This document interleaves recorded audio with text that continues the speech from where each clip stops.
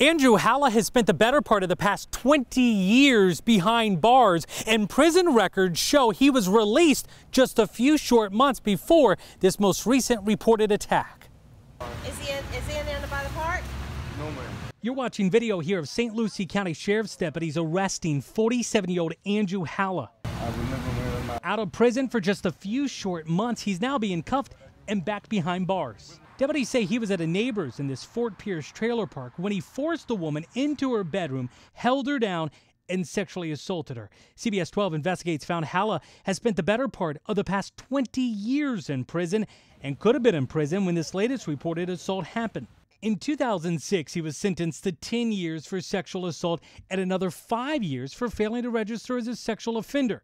But those terms were served concurrently at the same time. It's very common for sentences to be served concurrently instead of consecutively. CBS 12 legal expert Carissa Kranz says there are many factors that go into sentencing. In 2006, for Halla, that would have included his previous 10-year prison sentence for another similar sexual assault.